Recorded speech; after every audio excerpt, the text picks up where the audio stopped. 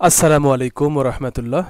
Dear learners, class 6 এর ইংলিশের lesson 8.1 page number 62। এইখানে আমরা কোশ্চেনের অ্যানসার আমরা লিখব। এখানে বলেছে তোমরা ইউটিউবের ভিডিও দেখে তোমরা শেখ মুজিব সম্পর্কে আরও বেশি কিছু জানো এবং নিচের প্রশ্নগুলোর উত্তর দাও। দেখো বলেছে watch the short video clip. তোমরা দেখো the short video clip. Short মানে এখানে ছোট, মানে যেগুলো ডিউরেশন কম, যেগুলো আমাদের বেশিক্ষণ ধরে দেখতে হয় না, অল্পক্ষণ ধরে দেখলেই হয়, সেগুলো হলো শর্ট ভিডিও। আর ক্লিপ বলা হয়, আসলে ক্লিপ হলো একটা ভিডিওর একটা অংশ। মানে অনেক বড় একটা সিনেমা থেকে যদি আমরা একটা গান কেটে নিই, সেটা হলো একটা ভিডিও ক্লিপ। তাহলে এই ভিডিও ক্লিপগুলো দেখো, তার মানে শেখ মুজিবের পুরো জীবনী তোমার দেখার দরকার নেই, তোমার শৈশবের বা ছোটকালের ভিডিওগুলো তোমরা দেখো, এই ভিডিও ক্লিপগুলো দেখো। On the childhood of Bangabandhu, বঙ্গবন্ধুর চাইল্ডহুডের উপর, মানে বঙ্গবন্ধুর শৈশবকালের উপর, বাল্যকালের উপর। এখানে অন মানে অ্যাবাউট, তাহলে বাল্যকাল সম্পর্কে। অন ইউটিউব, এখানে ইউটিউবে দেখো। অ্যান্ড এবং ইন পেয়ার্স, এবং দুজনে মিলে বা যৌথভাবে যুগ্মভাবে, অর গ্রুপস অথবা দলে বসে, ডিসকাস মানে ডিসকাস করো, আলোচনা করো, বর্ণনা করো। দ্য ফলোয়িং কোয়েশ্চেন্স, নিচের প্রশ্নগুলো তোমরা আলোচনা করো বা এগুলোর অ্যান্সার লেখো। তাহলে আমরা এখানে প্রথম এবং দ্বিতীয় যে কোশ্চেন দেখতে পাচ্ছি, when was Bangabandhu born. When কখন, যখন প্রশ্ন থাকবে হোয়েন, তখন অবশ্যই তোমার অ্যান্সারে টাইম লিখতে হবে, কোন সময়, সেটা হতে পারে কোন সাল বা কোন মাস, কোন দিন, কোন টাইম, কি বার, এগুলো তোমাকে লিখতে হয়। তাহলে হোয়েন কখন, ওয়াজ বঙ্গবন্ধু বর্ন কখন বঙ্গবন্ধু জন্মগ্রহণ করেন। এটার অ্যান্সার আমরা যদি লিখি, তাহলে আমরা এই কোশ্চেন থেকে অ্যান্সার শুরু করব। আসলে আমরা এই কোশ্চেনের অ্যান্সারগুলো আমরা গাইড দেখে হুবহু লিখব না এবং বই থেকেও হুবহু কপি করব না, শুধুমাত্র আমরা এই কোশ্চেনের যে প্যাটার্নটা আমরা দেখব, যে আমরা কোশ্চেন থেকেই কিন্তু ম্যাক্সিমাম কথা কোশ্চেন থেকেই আমরা নিতে পারি। যেমন দেখো, আমরা এই হোয়েন, এটা তো বাদ যাবে, আমরা ওয়াজ দিয়ে শুরু করব না, আমরা বঙ্গবন্ধু দিয়ে শুরু করব, মানে অক্সিলিয়ারি ভার্ব বা ভার্ব দিয়ে শুরু করব না। তাহলে আমরা লিখব Bangabandhu was born, Bangabandhu was born লিখে ইন 1920, মানে 1920 সালে তিনি জন্মগ্রহণ করেন। তাহলে দেখো এখানে আমরা শুধুমাত্র লিখলাম ইন 1920, এই কথাটা আমরা শুধুমাত্র অতিরিক্ত লিখলাম হোয়েনের কারণে, আর বাকি সকল কথাই কিন্তু কোশ্চেনেই আছে। সুতরাং এইভাবে তোমাদের অ্যান্সারটা, মানে কোশ্চেন দেখে তোমাদেরকে সাজানো শিখতে হবে, তাতে করে তোমাদের পরবর্তীতে অনেক ভালো তোমরা উপকার পাবে, যে কোনো প্রশ্নের উত্তর তোমরা যেন তৈরি করতে পারো। এই জন্য তোমরা এই ভিডিওগুলো দেখবে।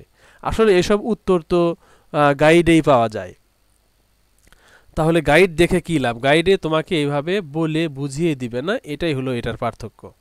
সুতরাং তোমরা তোমাদের ক্লাসে শিখবে এবং সিনিয়র বা বড় ভাই বা বড় আপুদের কাছ থেকে বা তোমাদের প্যারেন্টস, তোমাদের টিচারদের কাছ থেকে শিখবে, আর সেই সাথে তোমরা অবশ্যই ইউটিউব থেকেও শিখতে পারো। এখন নাম্বার 2, এটার অ্যান্সার আমরা সাজাবো। প্রথমে দেখব এটার কোশ্চেনে কি বলেছে। হোয়াট মানে কি, ওয়াজ ছিল, কি ছিল, হিজ নিকনেম, তার নিকনেম কি ছিল। আমরা আসলে চেষ্টা করি না যে আসলে এই কোশ্চেন দ্বারা কি বুঝাচ্ছে। দেখো আমরা কিন্তু প্রত্যেকটা ওয়ার্ডই আমরা কিন্তু এখানে পরিচিত দেখতে পাচ্ছি। হোয়াট মানে কি, এটা আমরা সবাই জানি। ওয়াজ মানে ছিল, কি ছিল, হিজ তার, নিকনেম কি ছিল, তার নিকনেম, তার মানে তার নিকনেম, তার ডাক নাম কি ছিল। আমরা জানি তার ডাক নাম খোকা। আমরা যদি এখানে এই হোয়াটের জায়গায় খোকা লিখে দেই আর এই ফুল স্টপ তুলে যদি, মানে এই কোশ্চেন মার্ক তুলে যদি ফুল স্টপ দেই, তাহলেই অ্যান্সার হয়ে গেল। খোকা ওয়াজ হিজ নিকনেম, এভাবে করতে পারি, অথবা হিজ নিকনেম ওয়াজ খোকা, যে কোনোভাবেই তোমরা করতে পারো। হিজ নিকনেম ওয়াজ খোকা, অথবা এই হোয়াট বাদ দিয়া এই জায়গায় খোকা লিখে দিলেই হয়ে গেল। অবশ্য কোশ্চেন মার্ক বাদ দিয়ে ফুল স্টপ দিতে হবে, ব্যাস। খোকা ওয়াজ হিজ নিকনেম, অথবা এই যে এখানে যেমন লেখা আছে হিজ নিকনেম ওয়াজ খোকা। আচ্ছা, এরপরে আসলে প্রশ্নর এখানে অ্যান্সারগুলো কিন্তু খুবই সহজ, তোমরা যদি এইভাবে শেখো। আর যদি মনে করো যে গাইড দেখে মুখস্থ করো, তাহলে বিষয়টা, বা তুমি যদি এখানে অ্যান্সারগুলো দেখে যদি মুখস্থ করো, তাহলে তুমি ভুল করবে। তোমাকে আসলে বুঝতে হবে, শিখতে হবে যে কোনো প্রশ্নের উত্তর কিভাবে তৈরি করা যায়। Let's go to question number 3। In this question it is said that, এটাকে এই প্রশ্নে বলা হচ্ছে যে ডু ইউ থিঙ্ক, তুমি কি থিঙ্ক করো, চিন্তা ভাবনা করো। বঙ্গবন্ধু, তুমি কি ভাবো, তুমি কি মনে করো। Bangabandhu was very friendly, Bangabandhu খুব বন্ধুত্বপূর্ণ ছিলেন, ফ্রেন্ডলি ছিলেন, অমায়িক ছিলেন, অ্যামিয়াবল ছিলেন। ইন হিজ চাইল্ডহুড, তার বাল্যকালে, তার ছোটকালে, তার শিশুকালে, শৈশবকালে, তার মানে ছোটকালে তিনি খুব ফ্রেন্ডলি ছিলেন, বন্ধুত্বপূর্ণ ছিলেন। এটা কি তুমি মনে করো? যদি তোমার কোশ্চেন না হয়, তাহলে তো এখানে শুধু অ্যান্সার নো লিখে দিলেই হবে। No, I don't think Bangabandhu was very friendly in his childhood. তাহলে নো লিখে এখানে আই থিঙ্ক এভাবে এই পর্যন্ত লিখে দিলেই হবে।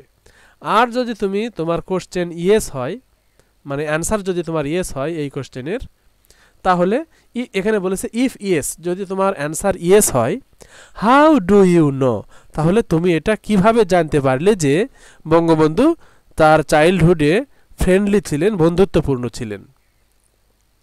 তবে এখানে অবশ্যই তোমরা কোশ্চেনটাকে অ্যান্সার নো করবে না, কারণ এখানে নো করলে কিন্তু সেটা ভুল হবে না, সেটা তো তোমার ব্যক্তিগত মতামত, কিন্তু তোমার এখানে ইয়েস দেওয়াটাই বেশি ভালো হবে এবং এটাই উপযুক্ত অ্যান্সার।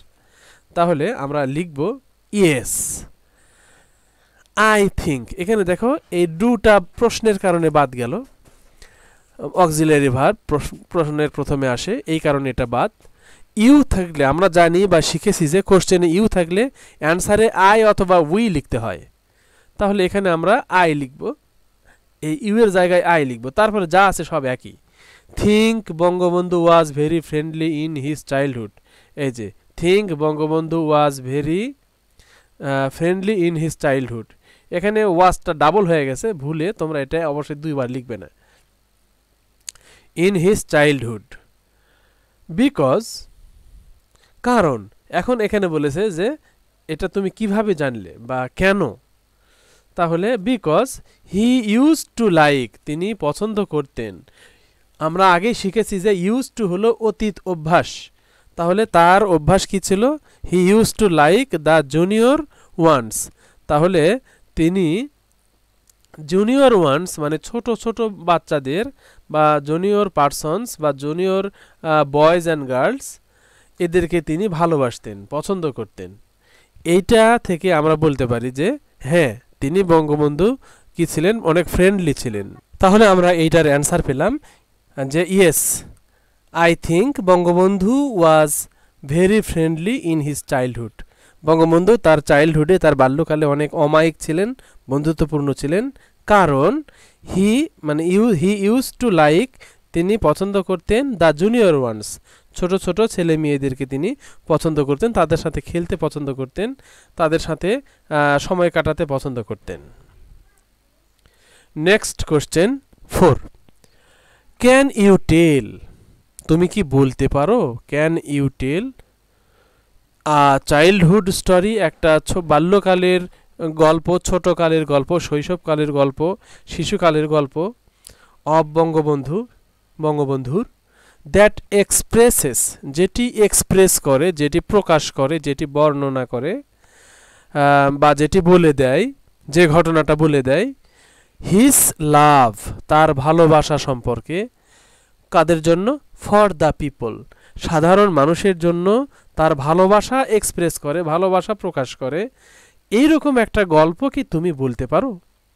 তাহলে এটার অবশ্যই অ্যান্সার যদি তুমি নো দাও, তাহলে তো এটার কোনো অর্থই হলো না, তাহলে অবশ্যই আমরা এখানে ইয়েস দেব।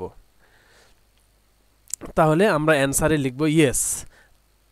আর এই যে ইউ টেল এখান থেকে শুরু করে আমরা এই ইউ এর জায়গায় আই লিখব, তারপরে মনে করো যে এখানে এই ক্যানটা পরে নিয়ে আসবো, ইউ এর আগে আছে এটাকে আমরা ইউ এর পরে নিয়ে আসবো। আই ক্যান, ইউ ক্যানের জায়গায় আমরা দিব আই ক্যান, তারপরে টেল থেকে একেবারে শেষ পর্যন্ত আমরা তুলে দেব। দেখো এখানে একেবারে পিপল পর্যন্ত তুলে দেওয়া হয়েছে, আর কোশ্চেন মার্ক দেওয়া হয়নি, যেহেতু এটা কোশ্চেন নয় এই জন্য ফুল স্টপ দেওয়া হয়েছে, আর কিচ্ছু করা হয়নি, একদমই সেম।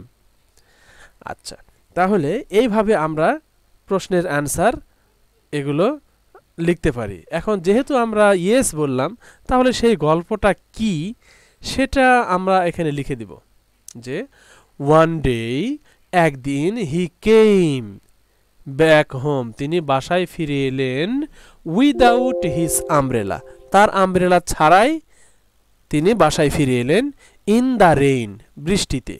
তাহলে বৃষ্টিতে ভিজে ভিজে একদিন তিনি বাসায় ফিরে এলেন তার ছাতাটা রেখে।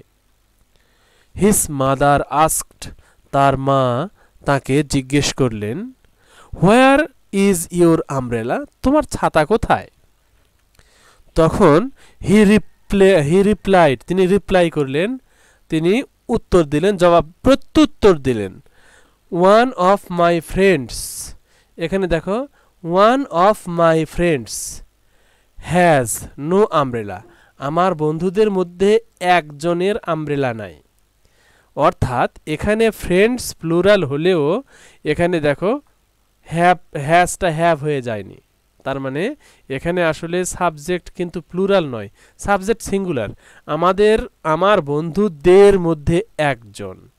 তাহলে এই ওয়ান হওয়ার কারণে এখানে কিন্তু হ্যাজ হলো, আর এখানে শুধু মাই ফ্রেন্ডস থাকলে এখানে হ্যাভ হতো, কারণ এখানে হ্যাজ হলো সিঙ্গুলারের জন্য আর হ্যাভ হলো প্লুরালের জন্য।